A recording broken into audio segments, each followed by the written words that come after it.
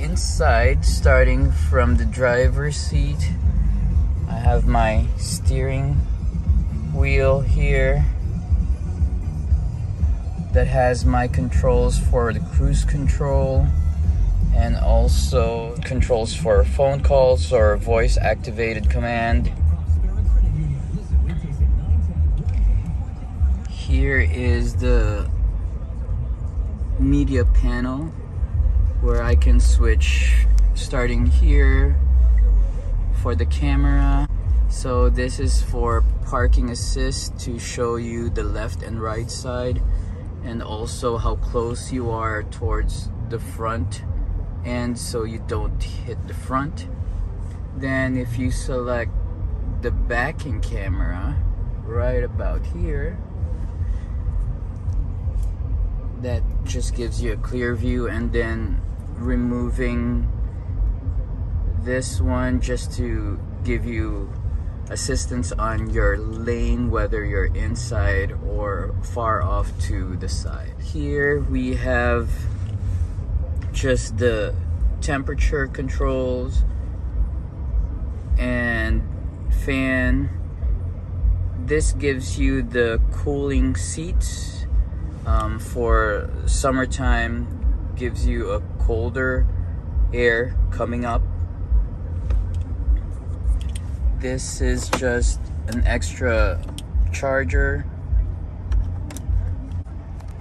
Right over there, there's the control for the passenger side, temperature wise. And then you can actually set settings for your seats and windows.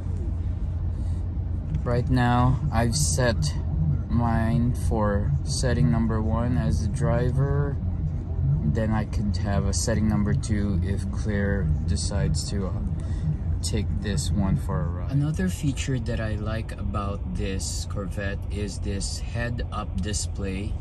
As you can see, it shows this onto the front windshield, and I can adjust the setting if I want it lower or if I want it high enough. I can also change the info from regular to this setting, this display. I like this one, which kind of gives it more of a race car feel to it, and then back to just the basic setting. So now here's the view of the back end. The seat, I love the seat on this one. Here's my favorite part, which is the sunroof. And it also is a convertible. This latch right here, you just release it, push that tab, pull this down, and then here in the front end is when you open this up, and the other side has another one. Then you can simply remove the entire top, not the entire top, but pretty much.